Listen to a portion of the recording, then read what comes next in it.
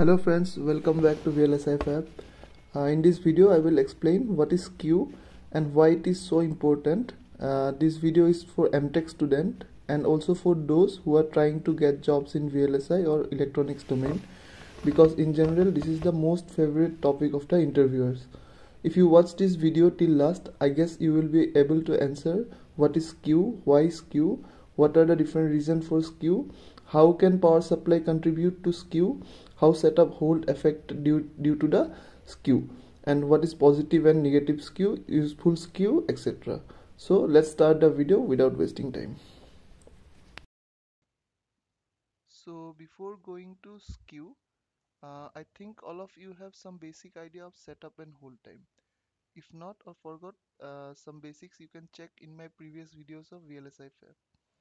Okay, so skew is nothing but the difference between the arrival of the same edge of a clock signal at the clock pin of capture and launch flop.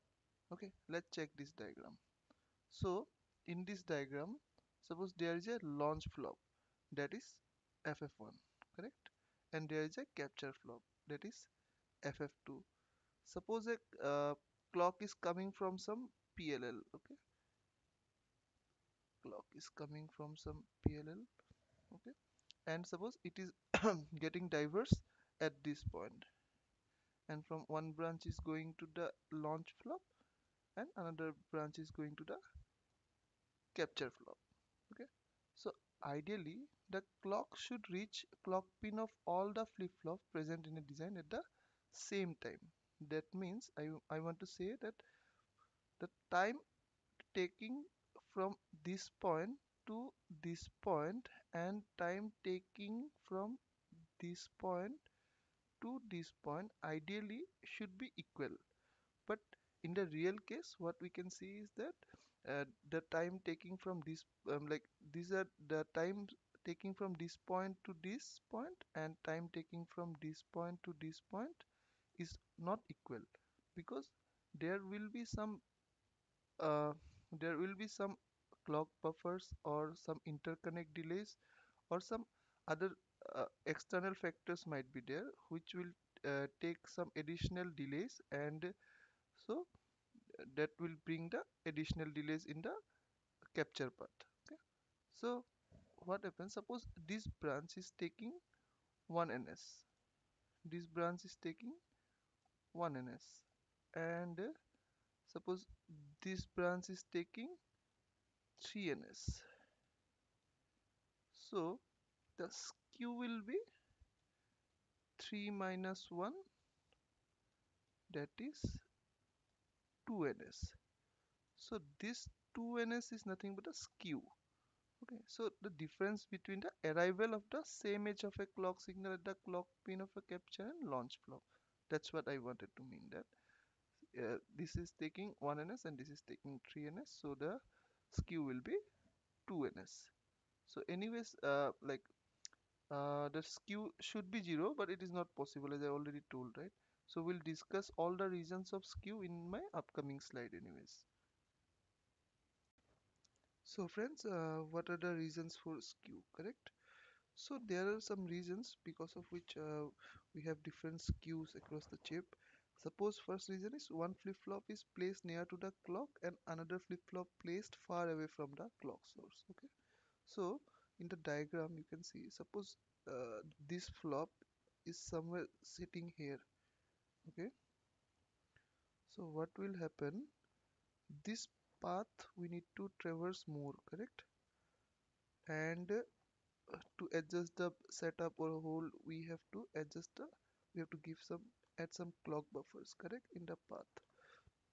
So additional of clock buffers might increase the skew in this path, might increase the latency in this path. Okay, so if the latency will increase in this path, so skew will increase because this number will be is constant. Suppose this is earlier it is 10, then it is 20, and suppose it is 30, now it is 30 ps taking.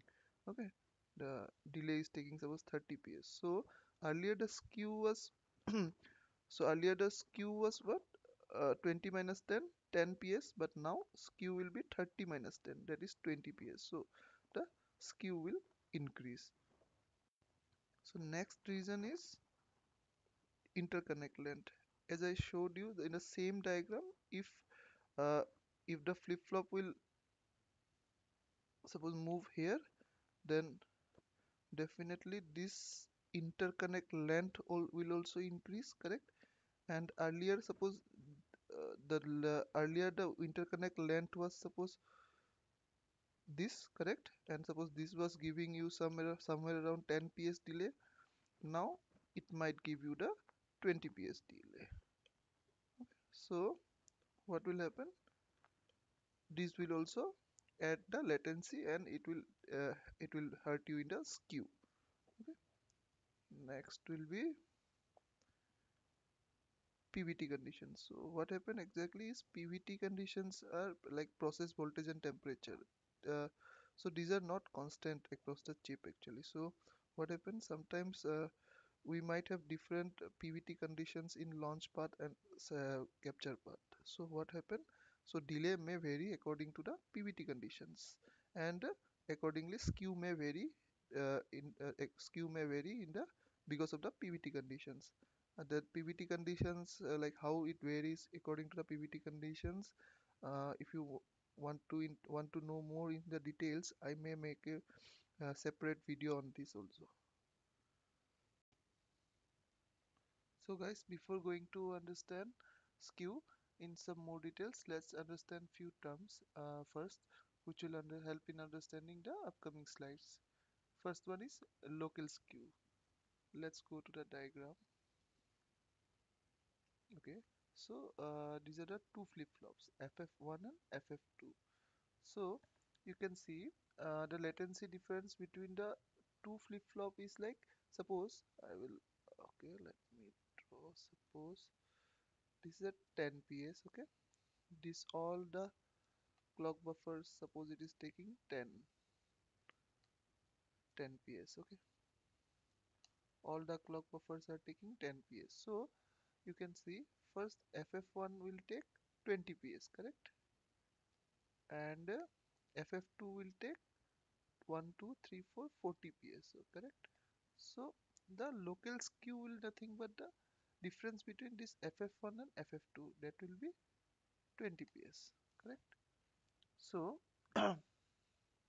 next, what is global skew? So the clock difference, like clock latency difference between the two non-related flip-flops. Okay, suppose this is ff1 and ffn, these are the two non-related flip-flops. So difference between the two non-related flip-flops, or the difference between the longest clock paths and the shortest clock paths in a design, is called global skew. Okay, so ff1 suppose is the, it is the shortest latency clock path, and ffn is suppose the longest clock path. So the delta difference between the time of arrival is called the global skew. So suppose then what will be the global skew in this case?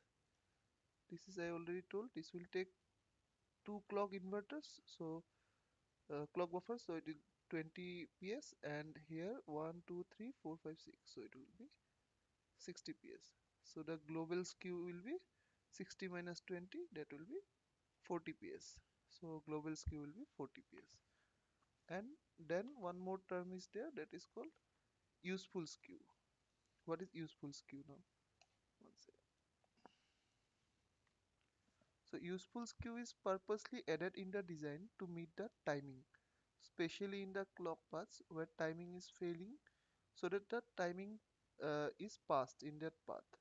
So, but the useful skew cannot be added blindly.